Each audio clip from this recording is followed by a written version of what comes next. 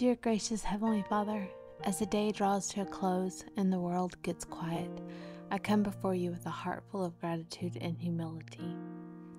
Thank you for guiding me through this day, for your constant presence, and for the countless blessings you bestowed upon me. Father, I especially thank you for your patience with me. You know my heart, my struggles, and my imperfections. Yet you love me unconditionally and extend your grace and mercy to me each day. Thank you for being so patient with my shortcomings and for continually working in my life to mold me into the person you desire me to be. Help me to reflect on the lessons of today with a heart of thankfulness and a desire to grow closer to you. Forgive me for the moments when I faltered, for any words or actions that did not reflect your love and grace. Fill me with your peace, the peace that surpasses all understanding, and help me to release any lingering worries or anxieties into your capable hands.